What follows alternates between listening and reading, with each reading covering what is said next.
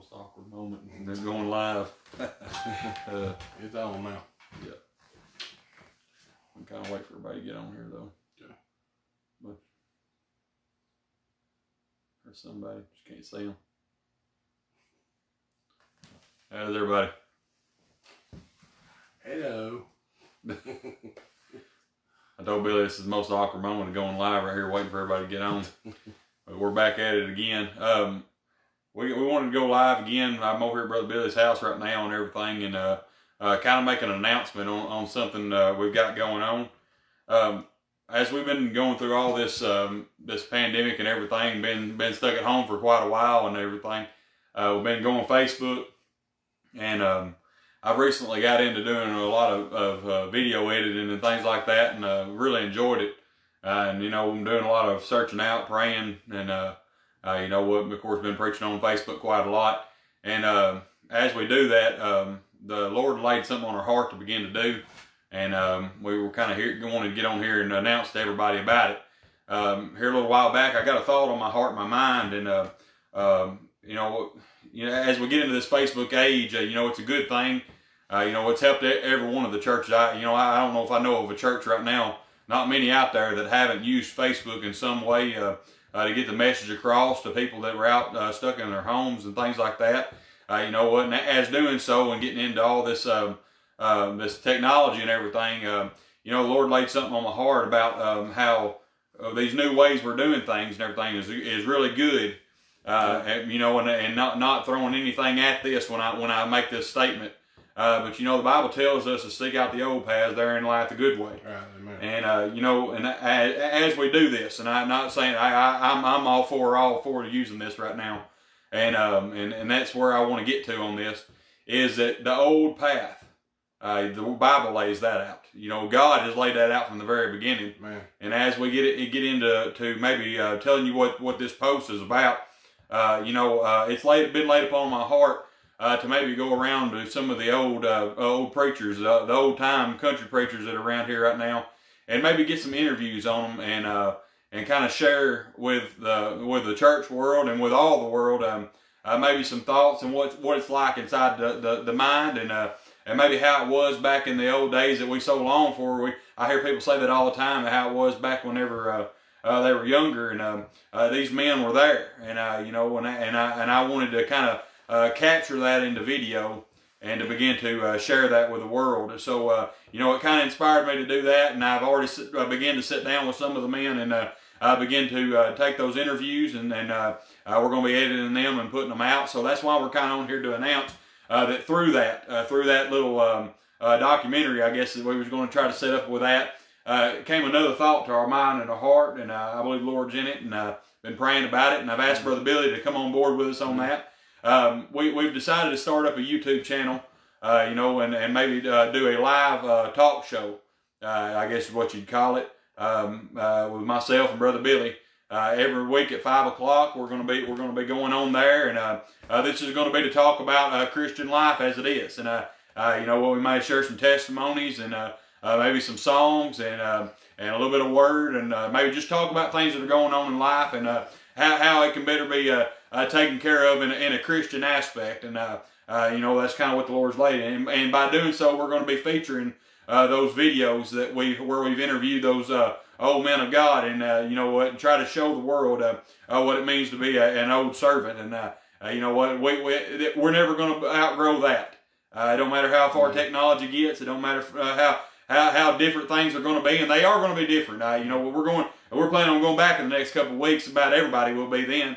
And as we do that, you know what, we're never going to outgrow the old path, because that's where the good way is. That's the way we'll serve the Lord. And you know what, this is just going to be our little part in doing so. And I want to invite everybody that begins to watch this video. We have a link at the bottom of the page right there, and it is a link to that YouTube channel. And if you would, go and subscribe to that. And whenever you subscribe to it, it'll give you an update whenever we go on this. And just watch it when you can, or whatever. You can go live with us.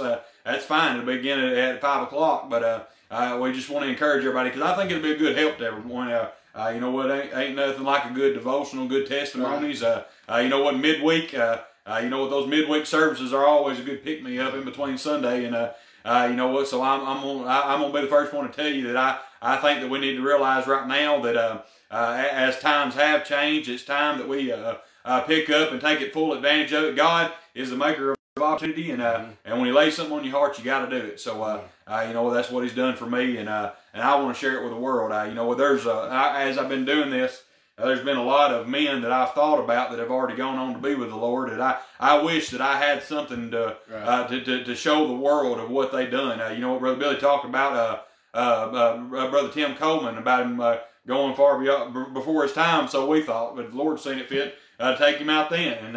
And you know what, but as that was done, I had a thought coming to me when all this happened, and you know what, whenever He takes someone like that out that's on fire for the Lord, that tells the truth when he's up there, lives the same way each and every day, God intends on somebody to step up and take hold of that. You know what? He doesn't just take them out and end it. You know what? He is the next man up, and you know. So that's what I think we need to realize right now is that it's time that we begin to stand up as a church and carry that forward. And you know what? Maybe we can't hear that. And I told Brother Billy about this a long time ago. Brother Tim held that revival that year that he passed on, and it was just a couple months before out at Faith, and that Friday night, he laid the plan of salvation out as good as I could ever heard a man ever do it.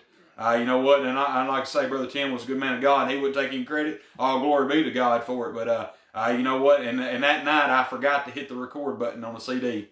And you know what? And the ones that were there heard it, and the ones that wasn't didn't. But these videos right here, I believe, will be something that we can hold on to. We can share with our children and our grandchildren. And you know what? And so there's going to be messages given in that, and things we can hold on to. Yeah. So you know what? That's just what we want to announce to you. I don't know if Brother Billy's got anything to say. Yeah, I just want to say that, you know, we've prayed about this, and you know, and Lord had already been dealing with us about talking to some of the older ministers during doing some interviews during this time. And when Brother Justin approached us about it, I'd already actually talked to a couple, you know, about doing something like this, and we were just on board, and then it just I don't know, we always worked together good as a team. It seemed like, you know, when we've held several revivals, we're all good, close friends, and we've always seemed to work good together. And when this opportunity came up, I was really looking for something to do anyway about that, and we went and I want to encourage you, you know, if you have any pictures, like some of the older ministers and some of the older church and stuff that you'd like to send to us and everything, you know, share with us and everything, we would you know, we'd appreciate anything like that we might be able to incorporate some of these videos and stuff. And we went to a couple of the churches this week and took a little bit of video and stuff. I did Friday and everything, just kind of in preparation for this. But I'm looking forward to the opportunity, because when you see someone who's been in the way for a long time and everything, as we talked about tonight in our message, you know, it sets that example for the younger generation to follow, you know.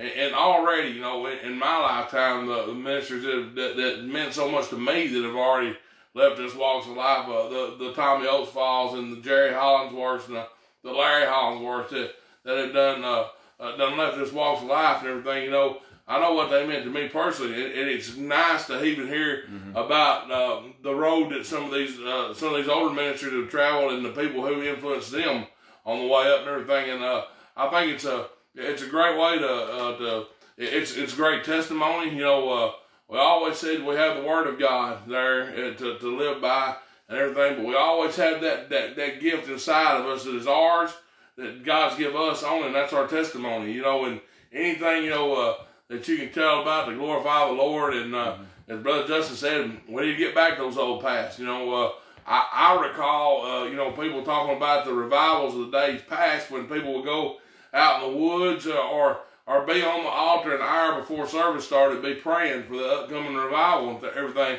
In this day and time, you don't see a lot of that. And just in going back and taking some just the video that we took the other day, he went back to a church that we held a revival in, probably the strongest revival that I remember being in since I've been in church. And we went there to the spot, and I can point out the spot where we had prayer circle before the service, and service broke out there outside the house. You know, everybody was there, and it was multi denominations coming together. in one mind and one accord. You know, they were there for one reason, and that was to serve the Lord. That was one reason to have revival. And you know, some of the experiences that we'll hear these older ministers talk about as pastors, as things they've gone through as pastors, things, the revivals they've seen and stuff, will be stuff that, you know, that me, Brother Justin, and others can feed off of and look to, for example, of ways to handle things. But I believe, you know, that this is going to be a great thing. I believe it's I'm excited about getting opportunity to talk to some of these men, good men of God, and just to kind of pick their brain a little bit and see the things they've gone through, and get to hear them test. You know, I can tell Brother Justin's testimony, but he can tell mine, but not with the same fire that we can tell each other's. And you know, and it's nice to hear these stories, but coming from the actual people who've been through it and lived through it and everything, I think is going to be. I think it'll be beneficial to us. I think it's something. I believe the Lord's in it. If I didn't believe the Lord's in it, I'd say, no, I don't really want to do that. I believe it's something that He's going to get glory for. In this day and time that we're in right now, and what we're facing as a church, as God's church, these having to do these Facebook Live services and everything, you know, you have one of two choices. You can either think outside the box and get creative to get God's word out, or you can sit at home and say, well, I'm just not comfortable doing that or anything else. We was already talking about the comfort level we got. Being in front of the camera, it's not something that just comes natural, but it's something that we're getting more and more used to now because we've had to do so much of it today. And don't get me wrong, I never think that it takes the place of church, because it says, forsake not the assembly of the brethren. You know, we need to be inside of God's house today, but what a good way to share with, with everyone here about these great men of God and their experiences. And I'm really looking forward to what's coming ahead. Y'all pray for us, you know, and you know, like we said, you know, if you have any pictures or anything you'd like to send in to us or anything, you know, you can find a way to send them to us on Facebook or on Messenger or anything, and we'll do our best, you know, to give you a good show every week, and that we can. And Brother Justin's he's gotten really good on these editing these videos and everything, and I'm really excited about seeing what God can do with this thing here. I believe it's going to be a blessing to many people. We've been concentrating doing our ministry on Thursday night, and I believe we're going to turn our attention from that service to this, you know, to dedicate our for this. This is what we have been asking the Lord for some time now, for some opportunity to do this, and so I believe we're going to proceed on and do this YouTube channel. Like Brother Justin said, click that link down there at the bottom, subscribe to it, and we'll do our best to get you some good interviews with some good men of God, and I believe you'll be pleased with it. That's right. All right. Well, like I said, the documentary portion of it, of the old ministers and stuff like that's going to last a little while and everything, but that's not going to be all it's about. I'm looking into many different ways to use this, right. and it's going to be a full on show. I guess what you'd call it.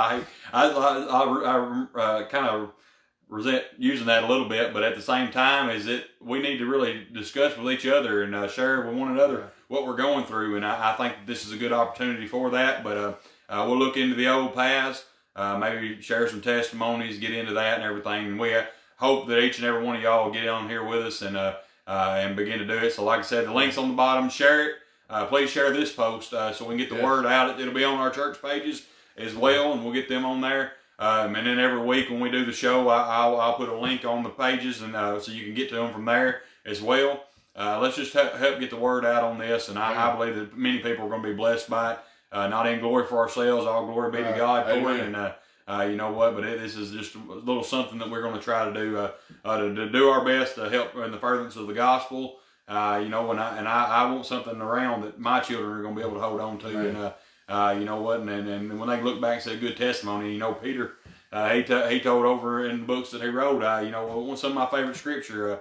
You know, not word for word what he said, but pretty much what he said was that when far beyond after I put off this tabernacle, that I put you in remembrance of these things. And he's talking about a testimony, a testimony that he'd leave behind. You know what, Peter was also good at stirring people up. We want to get you stirred up. Right. You know what, I believe that's what God desires to do. Right. It's time that we do get stirred up and get about God's business. And you know what, I don't think it'll be too much longer. And you know what, I know you've heard that your whole life.